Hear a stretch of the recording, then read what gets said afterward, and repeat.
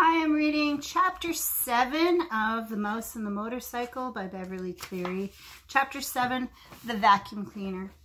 From his position under the bed, Ralph watched the tank of the vacuum cleaner being dragged in from the hall and listened to the clash and clang of the attachments as the maid connected a long metal tube to the nozzle at the end of the hose and fastened a carpet cleaning part to the end of the tube. He heard her humming to herself as she plugged in the deadly machine and began to work it back and forth across the carpet. "It's nice she's so happy," thought Ralph bitterly, as he watched the hungry machine devour dust and lint that lay in its path. The maid's feet in white sneakers moved across the room until, without bothering to bend down to see where she was cleaning, she shoved the attachment under the bed. It slid closer and closer to Ralph. To be on the safe side, he pushed the motorcycle farther from the reach of the machine, but he dared not take his eyes off the attachment for even an instant. He shuddered as he watched it gobble a dust mouse, but even as he shuddered, he was fascinated by the power of the motor. The maid began to sing, "I'll give to you a paper of pins, for that's the way my love begins." The attachment fell off the end of the long tube, but the maid, whose thoughts were elsewhere, did not notice. Now Ralph could feel the machine suck in its breath and knew he was in danger of being inhaled along with the dust mice. Recklessly, the maid pushed the open end of the tube back and forth any old way. There was no guessing which way it would go next. Ralph had to run with the motorcycle to avoid that terrifying hole at the end of the tube. He ran to the right, he ran to the left, and still the maid pushed the tube around, unaware that the attachment had fallen off. Suddenly the maid threw down the tube, but did not turn off the motor. The tube landed with a bump and a bounce, and before Ralph realized what was happening, the awful machine had inhaled his tail, and he felt himself being pulled by suction across the carpet. "Help!" He could not keep from squeaking, but no one heard him above the roar of the machine. He just managed to catch the rear wheel of the motorcycle as he was sucked along the carpet. He hung on with all his strength. The machine, which was strong enough to suck up a mouse, was not strong enough to suck up a mouse and a motorcycle. Ralph lay there on his stomach, hanging on for dear life and feeling his whiskers and fur swept back toward the machine. From his position on his stomach, Ralph could see the girl standing in front of the dresser. She was smiling at herself in the mirror and arranging her hair, dreaming, no doubt, of the busboy. Ralph despaired. There was no telling how long she would stand there in that silly way. With the vacuum cleaner motor making so much noise, the housekeeper was sure to think she was busy working. Ralph felt his paws begin to slip. He did not know how much longer he could hold out against the machine. He had to think of something, and think of it fast.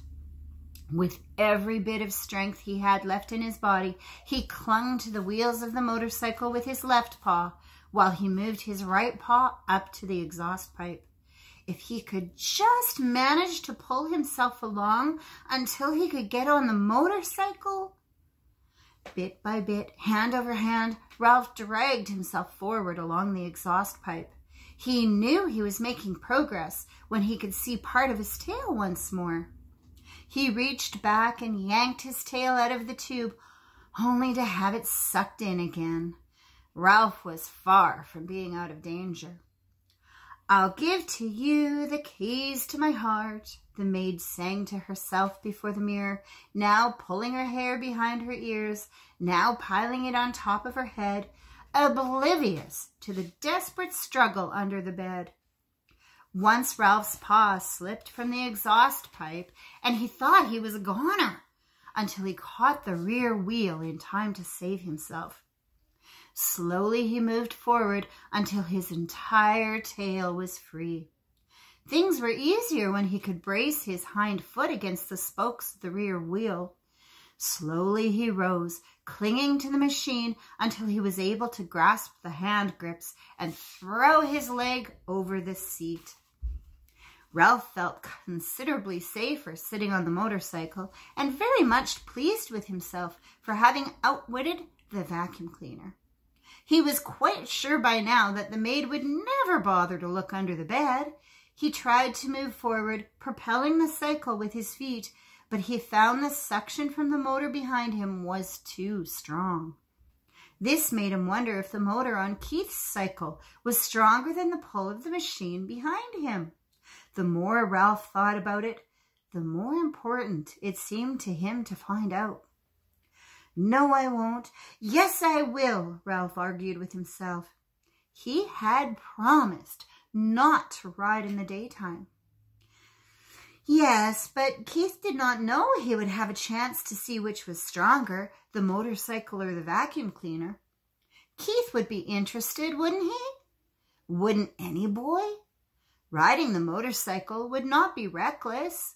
It would be an important experiment. Motorcycle versus vacuum cleaner. Which would be the winner? Ralph had to find out.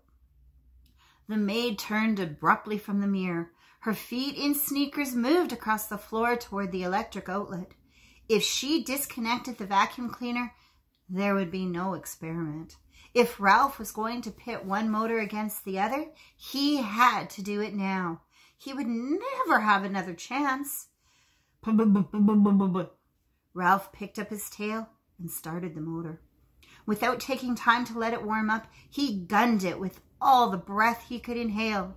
The motorcycle got off to a faster start than Ralph expected. So fast that Ralph lost control. He shot out from under the bed just as the vacuum cleaner died with a long, drawn-out groan.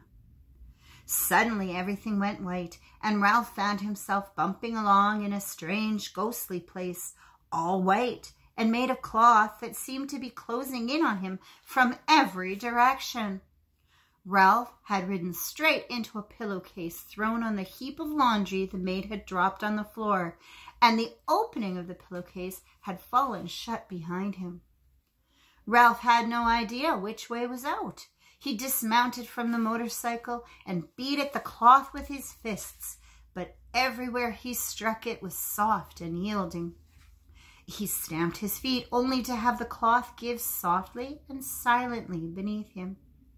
He began to wade through the pillowcase, tugging the motorcycle along behind him, while he wondered why he had thought it was so important to test the motorcycle against the vacuum cleaner.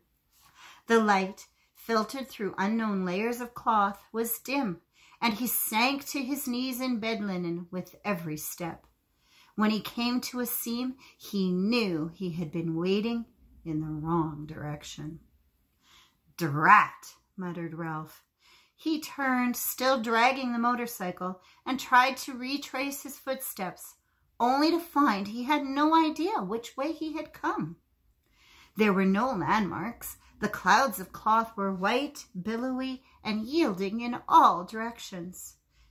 Double drat! He stamped his foot, only to find himself sinking deeper into the linen. From the swishing sounds he could hear outside, Ralph knew the maid must be unfolding clean sheets over the bed. He plodded on, dragging the motorcycle without direction and with very little hope.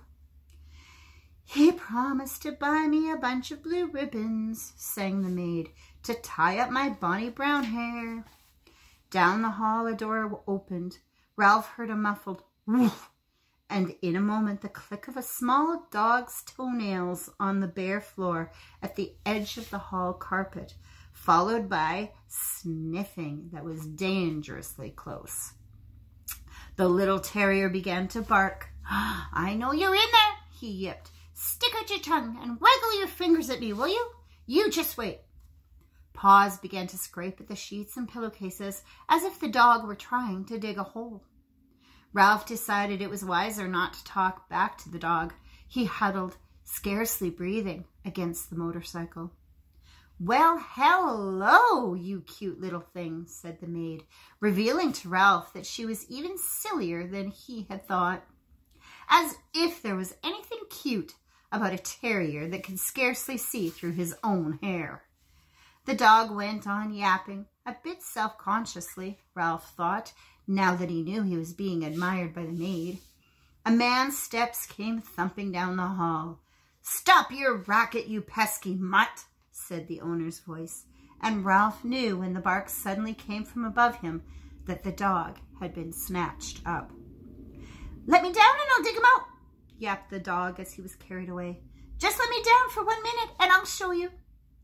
Suddenly, Ralph felt himself being tumbled about in the pillowcase. He did not even have to think about what to do. He automatically grabbed for the motorcycle and held on with all his strength. Even though he had been tipped upside down with his feet in the air, Ralph knew he was being lifted up inside the bundle of bed linen and carried down the hall. He lay still, his front paws locked around the front wheel of the motorcycle, waiting to see what would happen next. The maid walked a short distance to what Ralph judged to be the linen room, and there she dumped her armload of bedding before she went off to clean another room. Ralph was deep in the hamper where no light filtered through at all. These sheets and pillowcases were on their way to the laundry, and since he had no wish to be laundered any more than he had wished to be thrown out with the trash, there was only one thing for him to do: start chewing. Ralph ripped into the pillowcase with his sharp teeth, and in no time he had made a ragged hole which he crawled through. When he tried to pull the motorcycle after him, he discovered the hole was too small. He had to stop and chew it bigger before he could pull the machine along with him. Ralph chewed through another layer of cloth and then another as he worked his way upward, each time enlarging the hole for the motorcycle. His jaws began to ache, and still another layer of cloth lay ahead, this time a damp bath towel, which would make slow chewing. Ralph was forced to make a decision. Did he want to save his life, or did he want to be carried off to the laundry with the motorcycle? There was only one answer. He wanted to save his life. He must abandon the motorcycle. With aching jaws, Ralph chewed onward and upward, moving faster now that he was making mouse-sized holes instead of motorcycle-sized holes. The bath towel had left an unpleasant furry taste in his mouth. Gradually, light began to filter through the cloth until finally, when Ralph thought he could not force his jaws to close on one more mouthful of fiber, he emerged into daylight at the top of the hamper. "Whew!" Ralph gasped, rubbing his aching jaws and wading across the sheets to the edge of the hamper. He leaped lightly to the floor and, hugging the baseboard, scurried down the hall to room 215, where he flattened himself and squeezed under the door. Safe but exhausted and filled with remorse at the loss of Keith's motorcycle, Ralph dragged himself off to the mouse hole to catch up on the sleep he should have had that day.